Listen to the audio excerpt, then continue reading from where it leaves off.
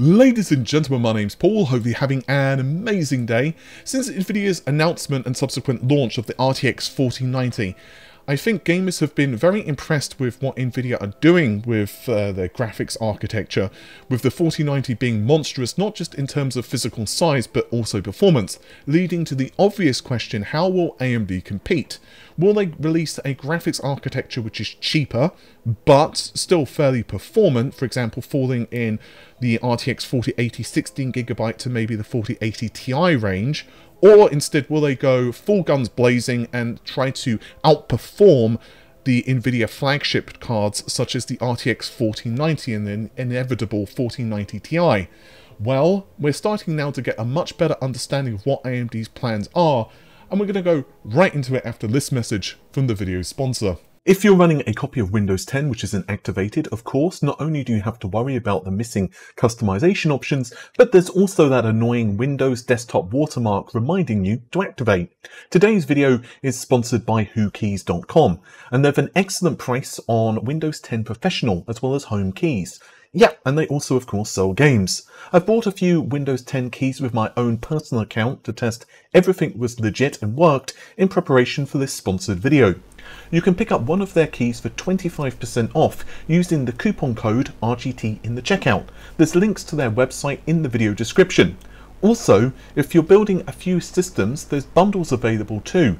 Again, you can check out WhoKeys.com and use the coupon code RGT for 25% off the listed Windows 10 key prices. So a couple of days ago, I did release a video going into a lot of detail actually of RDNA 3, not only from my own sources but the internet at large, concerning performance targets, the specifications, and doing some analysis of what AMD's most likely targets would be in terms of their marketing. With N33, it seems that they're really going to be targeting the mobile market, and honestly, N33 is allegedly very, very power efficient, and N31, well, I basically came to the conclusion that looking at least 2 times the raster performance, possibly more. And as for ray tracing, I've been hearing RDNA 3 is much, much more performant compared to the RDNA 2 architecture, so I basically speculated 2.5 to 3 times that minimum, which, well, of course the inevitable question is, will AMD manage to achieve those targets, and is Paul right? Well, there have been a couple of very interesting leaks that have started to pop up. And one of them is actually from Grayman. So Grayman55 on Twitter said that some AIBs have already gotten chips and are starting to test them. Apparently reference TBP is amazing. We'll talk more about the power consumption in a moment, because I think that's kind of going on a slightly different topic. But in terms of performance, and I think that's what most folks are interested in, raster is apparently 2 times that of N21, actually a little more most likely. And as for ray tracing performance, yeah, they've confirmed it's over 2 times that of N21 as well. Now, I have to tell you guys that I've been hearing that early drivers are not quite doing it in terms of performance. I think that there is a lot of room left. The only thing that I've heard differently from Grayman actually is AIBs. I've actually heard that AIBs didn't yet start testing properly. And I think I even posted that on Twitter, but then my information could be a few days older than that, so perhaps they have got updated information, or perhaps one of the AIBs just didn't want to tell me the truth, who knows. Either way, Raymond generally does have fairly decent information, so I don't doubt them. And honestly, I think these performance targets are pretty accurate. I think we're looking at a card which is going to outperform the RTX 4090, which is basically what Grayman is saying here. In terms of raster performance, in fact, interestingly, a couple of my sources today are basically saying almost the exact same thing. I'm not going to bother to quote them because I'm saying to you guys the exact same thing as I've mentioned a few times in the past. But basically, the RTX 4090 is probably going to be surpassed by RDNA 3's 7950 XT, or whatever it ends up being called. But in terms of ray tracing performance, Nvidia are probably going to have the edge. A lot of this, of course, is also going to depend on software. Like, I'm sure some game engines are just going to favor one specific architecture over another, and it's going to be very interesting to see how drivers and optimization starts to really occur. I think perhaps while the desktop market is going to be kind of vicious, the really interesting market is going to be in mobile, and how Intel in particular decides to work with either Nvidia or AMD for its graphics. Let's face it, Arc is Arc, but most likely it cannot compete with N32, which are the higher end offerings from AMD in terms of mobile, and the inevitable RTX 4070M or whatever gets launched. As for power consumption, that's where things start to get interesting. We saw the NMAX leak just recently at 420 watts, but I have to tell you guys, I'm still not confident that that's correct. Grayman is very certain that it doesn't seem to be right, and as I mentioned in my video there a couple of days ago, it just seems too high to me for N31. Perhaps it's for a custom design, or perhaps it's for the power limit, like if you crank it up. But even then, I don't think so. I've heard from multiple people that N31 in particular is ridiculously power efficient. I'm not gonna... I honestly don't know what the final figure is. I personally wouldn't be surprised if it's 350 watts. I could be wrong. That is a guesstimate. I've heard everything from 350 watts all the way up to just under 400 for the reference design. I'm personally... we're just going to have to see. The clock frequency, though, is the really crazy thing. I've heard well over 3 GHz for N31. But obviously the questions also become, are we even talking about the flagship? For example, let's just assume it's 350 watts. Is that for the 7900? Is it for the 7950 XT? No one knows 100% at the moment. But I am super interested to see how Nvidia are going to face off against these GPUs, because my goodness, it is going to be very impressive. And also, while I'm on the subject of Nvidia, just a quickie for you all. So there has been a lot of discussion of Nvidia's Titan cards, and of course we're talking about Lovelace Titan here. I actually put out a video a couple of months back, I can't remember exactly when, and I'd actually been speaking to a source, and they swore to me that Titan was coming for Lovelace. And it was outfitted with obviously basically the full core implementation. So it had basically a few more SMs, or a little more, you know, compute grunt, if you will, over the 1490 Ti or Ti, whatever you want to call it. But basically it had double the amount of RAM, so it had 48 gigabytes.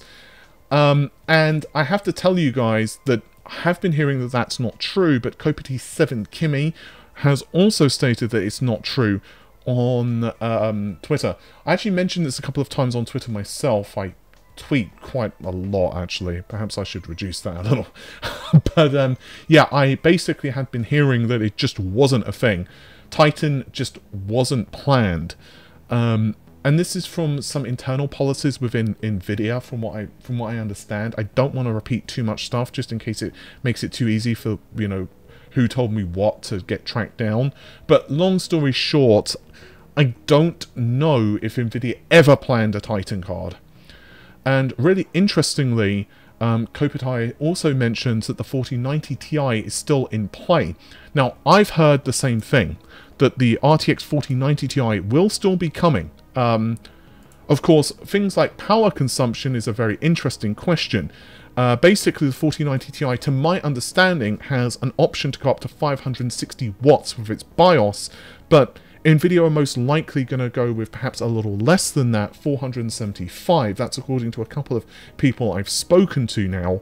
Obviously, what the final BIOS and, you know, configuration that gets loaded ends up being is going to be like, well, what are AMD doing?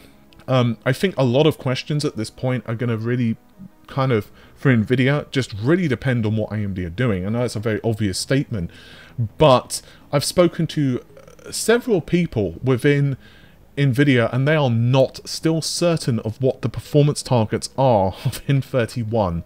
They have theories, but they're not 100%. And, you know, we obviously saw the RTX 4080 12GB basically get unlaunched, quote unquote. I'm going to say something blindingly bloody obvious. Basically speaking, I think Nvidia's plans at the moment are just going to change a lot.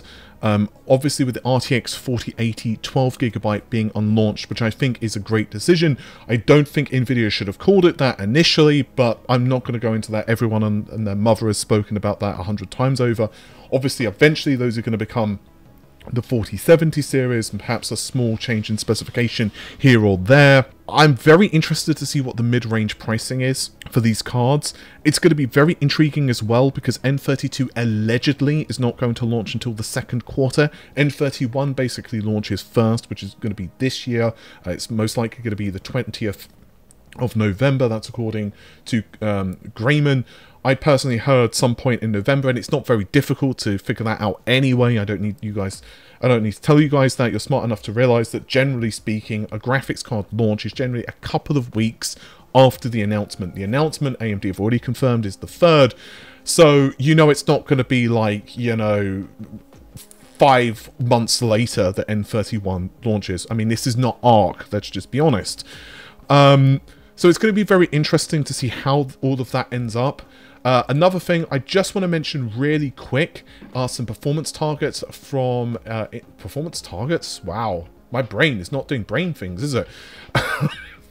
Yeah. But basically, the 13900K has actually been compared against the 7950X. Now, basically speaking, these slides have popped up on videocards.com. That's how I initially found them anyway. But you can see yourself the performance numbers. I'm not going to read them out, guys, because honestly, there are a lot of questions I have with these slides. The most obvious one is like, what the hell is the configuration? I don't know. It's possibly made of pixie dust and like, I don't know, like hope? I don't know. I can tell you that I've personally heard from people that it is faster, the 13900K. I do have a review sample, but I haven't started my testing yet because I got my sample really late. Not for fault of the person sending it to me. Not from the fault of someone sending it to me. It's just like shipping issues and stuff like that.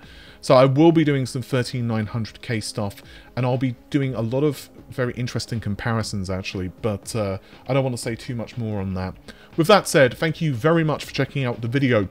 Audio only for today because I'm working on a couple of interesting videos. I had a number of people asking me about the PS5 Pro and the next generation Xbox, so that's a video I'm working on, and some other bits and pieces as well. But with that said, love to you all. Thanks very much for watching the video. Thanks to everyone who has been a recent subscriber. It's actually freaking me out just a little smidgen, almost at 99,000 subscribers. I know, like, it's nowhere near as many as, say, Linus or whomever, but I don't know, it just freaks me out just a little bit. No. Alright, well, thanks very much for watching, guys. Take care. Bye for now.